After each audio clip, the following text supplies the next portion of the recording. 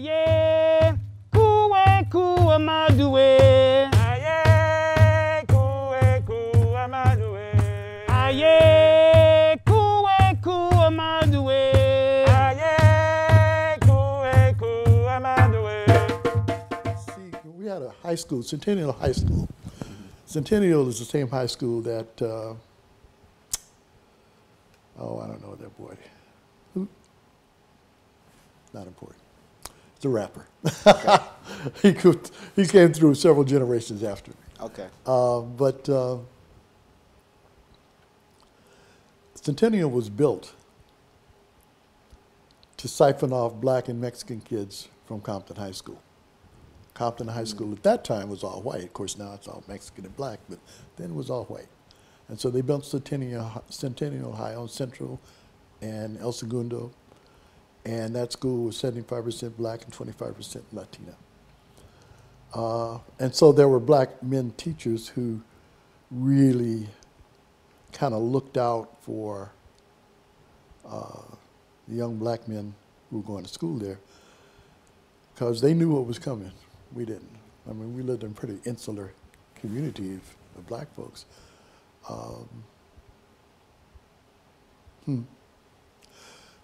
And interestingly enough, I had a teacher in the 5th grade named Mrs. Fox, white woman. I haven't seen her since. But in her class, she did a thing with history. That was the curriculum of 5th grade. And so she had a Jeopardy thing where she'd divide the kids into 2 teams. And every Friday, we just answered questions as long as we could. She picked me as one of the captains. Oh, cool. And it was in that classroom I realized that, oh, you have something between your ears that you can ride. And after I discovered I had some intelligence, you couldn't talk to me no more, no matter what they did. So, yeah, it's interesting who can influence your life. And it's important to, I think, honor them. Absolutely. Absolutely. And you mentioned you were in Compton, I believe, you said 17? Until I was 17. About 17. And did you come to Oakland after that, or? I went to school. I went away to a school called Sterling College in Kansas, which was a Presbyterian school, because my grades were pretty bad by the time I graduated. I read everything, I read everything in the library all through middle school and the first couple of years of high school. And then about the 11th grade, I discovered girls and I stopped reading. And, you know, so, and I stopped studying. So my grades were like C's. And so my minister got me into Sterling College, which was a small 500 student Presbyterian college in semi-rural Kansas, 500 students, 2 black students. So I stayed there a year and a half and learned to hate it, because Kansas ain't that far from Mississippi, really. And then after the second semester of my second year, I transferred to Knoxville College in Knoxville, Tennessee, also a Presbyterian college. About 800 students, and maybe there were 10 of them that were white. Remember, I was born into a segregated world. I mean, seriously, it's still segregated, but no, you did ride on the back of the bus kind of thing. Yeah. So by then I was 19.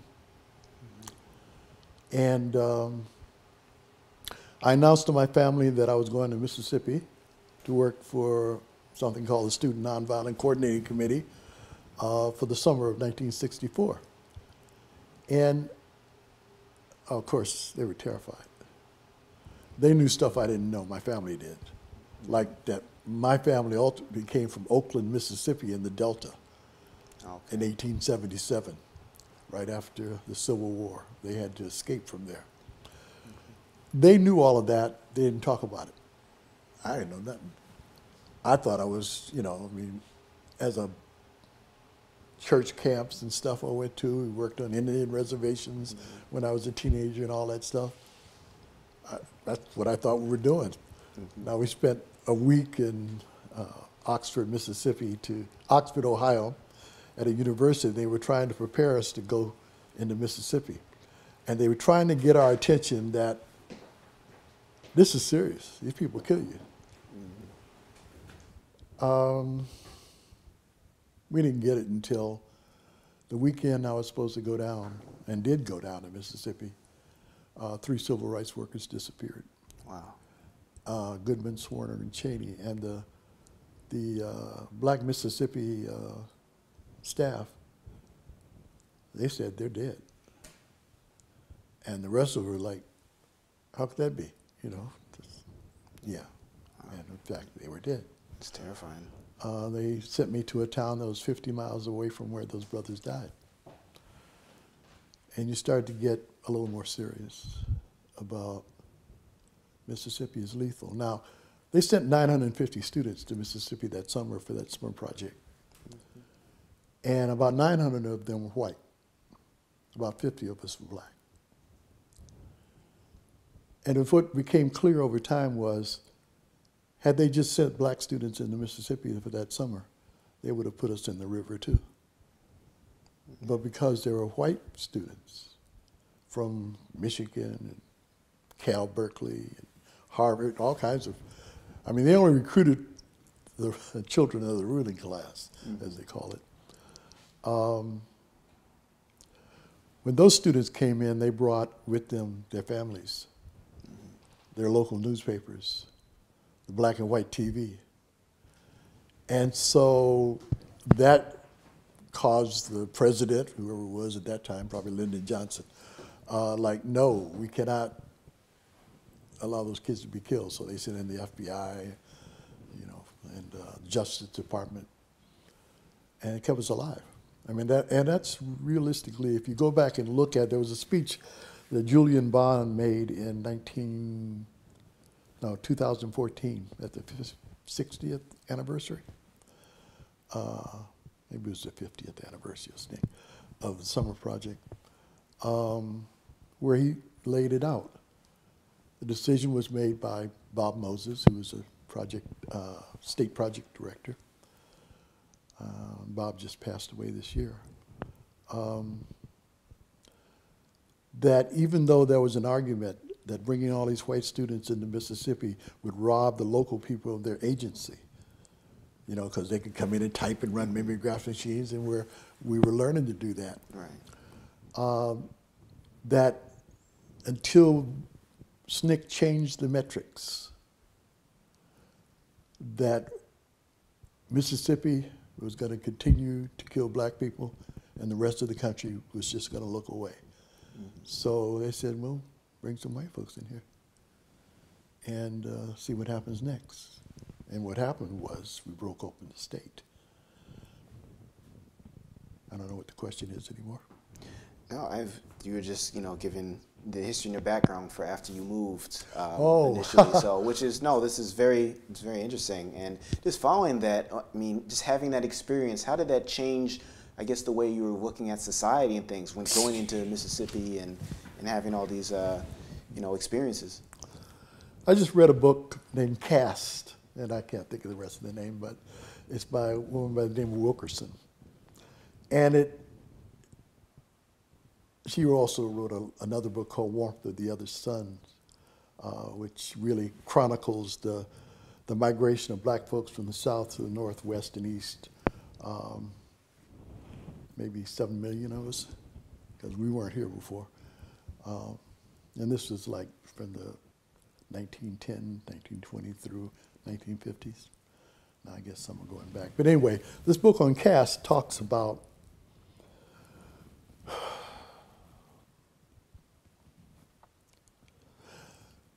that the way our society is structured, it doesn't matter how much education we get, how much wealth we get, it's still designed to keep us in place. Now, I was raised, as my parents were raised, to believe that if we did the right thing, if we lived good lives, that we got education, we went to church, we dressed well, did all that stuff, that they would stop killing us. And what Cass points out is that ain't true. We have to do something else. So I don't know what I would have done differently had I understood at 19 and 20 what that book explains, I probably would have done something different. I don't know what that was, that bit. But I believed in lifting up yourself by your own bootstraps. Upsuasion, one brother calls it, you know, that we can just be better. Which also flips to the Bill Cosby thing of if we would just do right.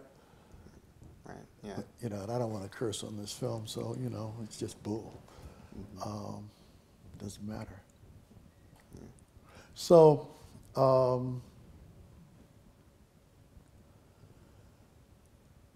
in Mississippi, you know, as a young black man in this country in the 60s, early 60s, there were not the LeBron Jameses of the world, the Stephen Currys, or the Obamas. It was difficult to determine what you could be and who. I didn't want to be my minister. I definitely didn't want to be my stepfather. I didn't even understand my grandfather. So I'm looking around, you know. And when I joined SNCC, the Student Nonviolent Coordinating Committee, I found brothers who were like myself. A lot of them from Harlem and DC, and they knew a lot more than me. But they had a spirit about them. And so what I found in Mississippi was purpose. I saw in the eyes of the folks that I worked with, as humble as their surroundings were, I saw in their eyes a reflection of me as a young black man who had value.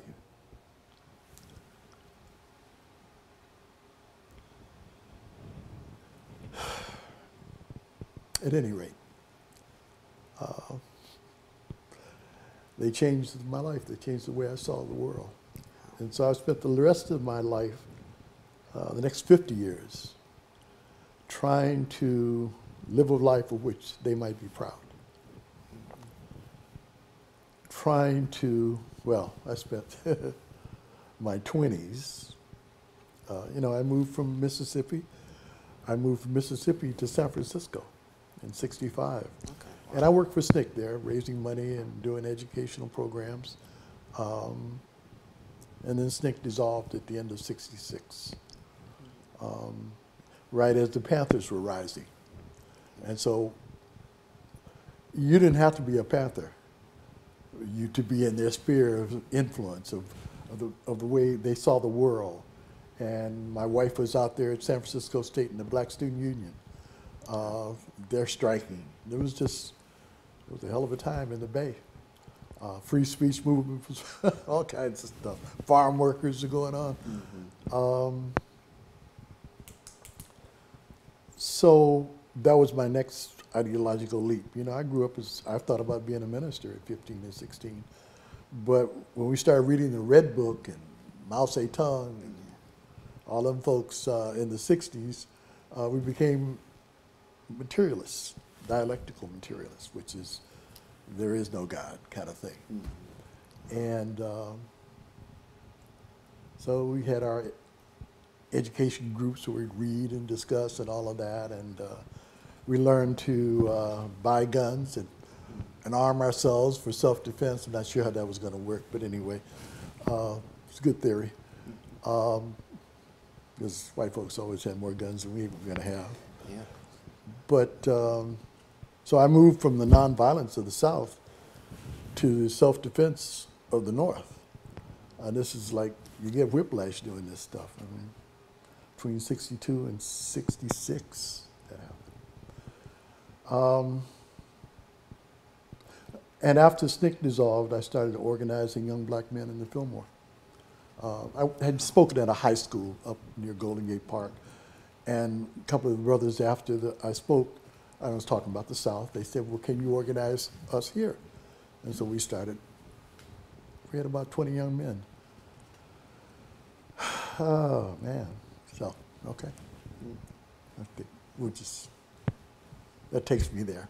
Takes you there. I actually would like to speak a little bit more, hear more from you about your experiences helping young people, and that's been part of your career as well. So, please expound on that. Just working in juvenile halls and things. What are what are some of the things that you've learned from just being in close proximity to quote unquote the the wild children and and just how's that framed your sense? So I'm on the Wards Advisory Board at San Quentin, have been probably 15 years, and so I get to see youngsters in juvenile hall, and I get to see them in our state prison system. Some of the brightest people I've ever met in my life are in those systems. They haven't had a venue that they could show their brightness in different ways.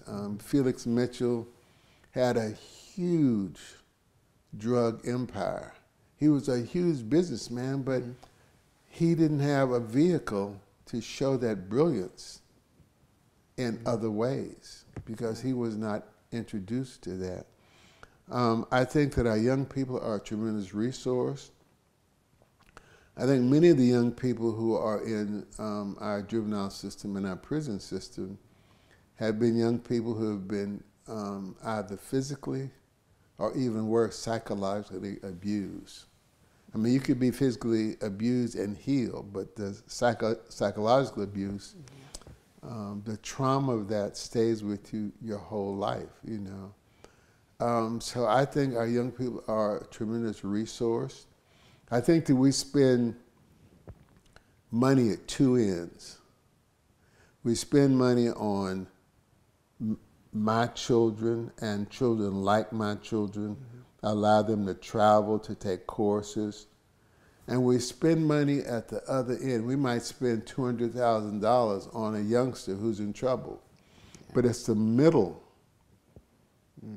It's where our brilliance really is, but we don't spend money there.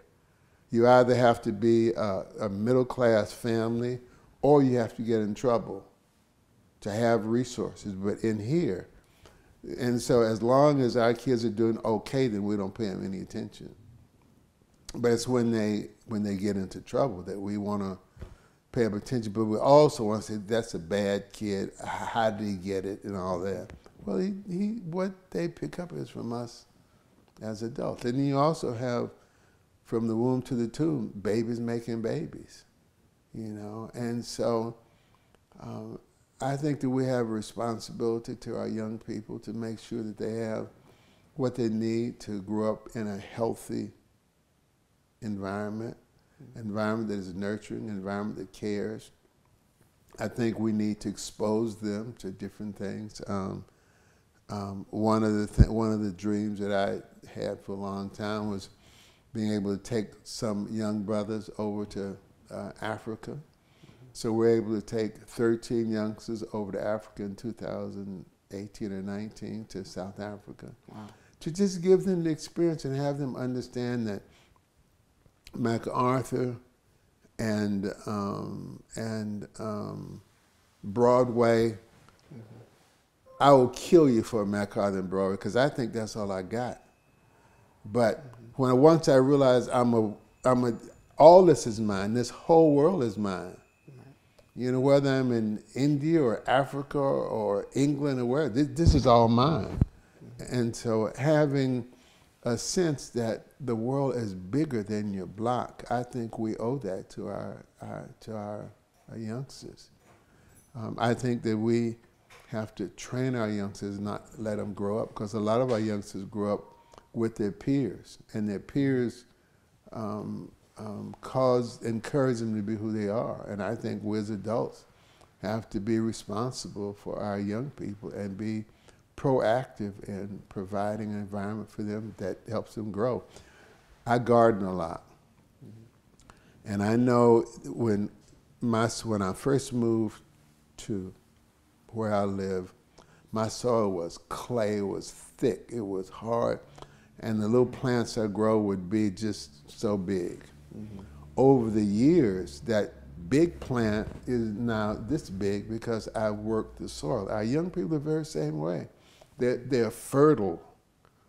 And if we provide the right nutrients to them, the right opportunities to grow, they will grow. But because we're afraid of them, because I'm not fooling with them, then our youngsters struggle, they suffer. and then we point fingers at them as if they're from another planet. So, yeah, that's what goes on in my mind. I'm just, and I'm also proud of our youngsters. I'm proud of the folk that I'm sitting before. I mean, very, very proud, you know, and I know the majority of our young people are really moving in the right direction.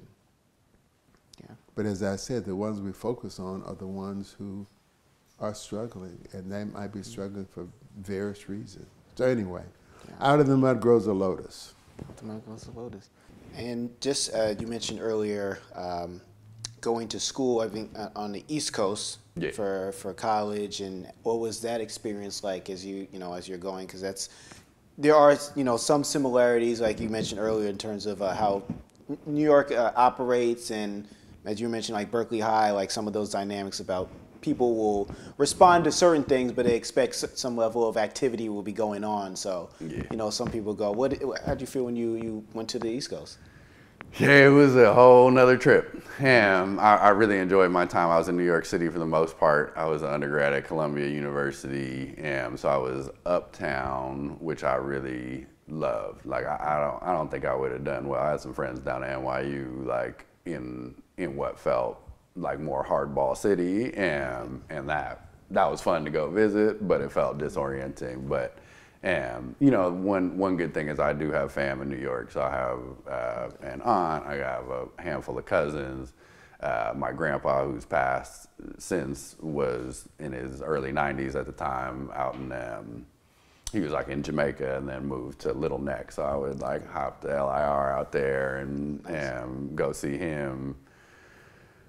But it was one thing I came to appreciate and didn't come in with necessarily, again, because I'd visited New York a bunch, like not every couple years to go see my family, so that wasn't super foreign to me or super new to me. And by the time I went off to college at 18, I'd had the opportunity to travel to a handful of spots, including internationally. So I'd had like experience in different cultures and and I didn't allow for that with New York. I thought it's within the States, it's a place I've been a bunch, blah, blah, blah, blah. And so some of the cultural differences, like not weather aside, like some of the cultural differences just were something that I really had to get used to, like the language.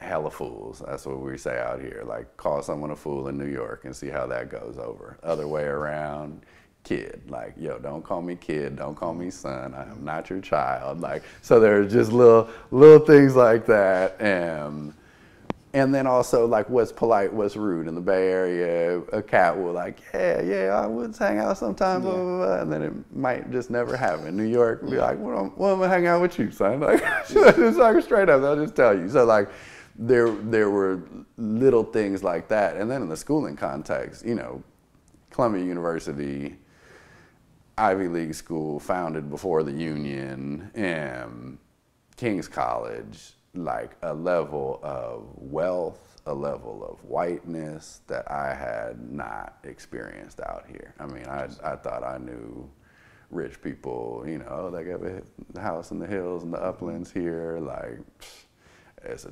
different thing. Maybe that switched up with the tech and all that since then.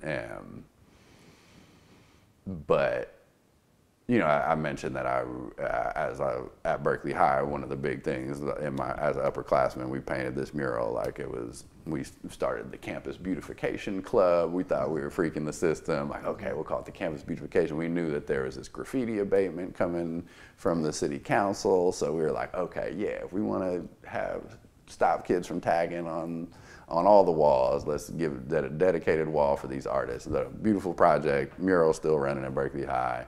And when I showed up to Columbia, I remember looking around and being like, oh, they're not going to let me paint on these walls. They're not going to let me paint on these walls.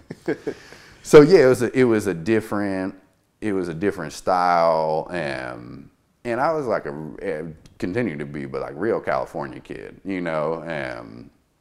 So how I talked, how I've held myself,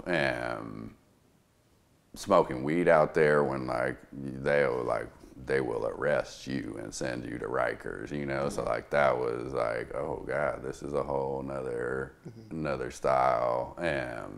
So it was just a lot of adjustment, and then the weather, and like, you know, that's like, it seems straightforward enough, but let me tell you, brother, as someone from out here, I don't know how it is the other way around, how you've been liking it or not liking it, but it was a kick in the ass. I mean, there are some beautiful days, but that winter, it was, I was miserable.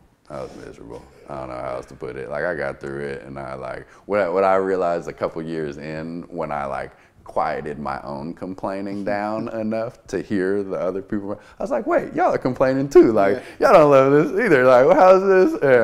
But the seasons, we got the seasons. Yeah. All right. Like, the birds nest at different times here. Like, it gets darker earlier at different times here. We got seasons. We just don't have that season. So anyway, it was an adjustment in many ways. But I think in around actually that same timeline, after a couple years, and granted I'm 18, 19, so figuring things out, but like when I realized it wasn't necessarily about, oh, the Bay's so much better and the New York's so much better. Because I go back, I remember coming back my first winter break here and coming back to California, and me and a buddy who were going to NYU missed a handful of parties, a house party. Because we were like, oh yeah, we'll get there at 11, you know, it's like we're on New York time, and we show up, and folks are like, yeah, we're shutting down, like, where y'all been? And so I was like, oh yeah, New York's better because you stay out late. Oh, California's better because you get Mexican food. And then I like quieted that down enough to be like, wow, what a privilege to be able to spend time in this amazing and dynamic space and this amazing and dynamic space. And so once I kind of turned that corner, it unlocked it in a way where it's like I can be at the West Indian Festival and before school starts, and then, you know, I can come back here and be at Dia de los Muertos or whatever, and just have these counterpoints that just rounded it out and made it sweet. But it took some time before I got to that. Yeah, well, it's always nice to have experiences at kind of different cultural touch points. Just, you know, given as you gave those examples around the festivals and parades and things like that, and just the differences season-wise and all that. So you get the kind of both coasts. You get to see how they work and operate, and how people work and operate. Yeah. Which that can you can learn a lot from that.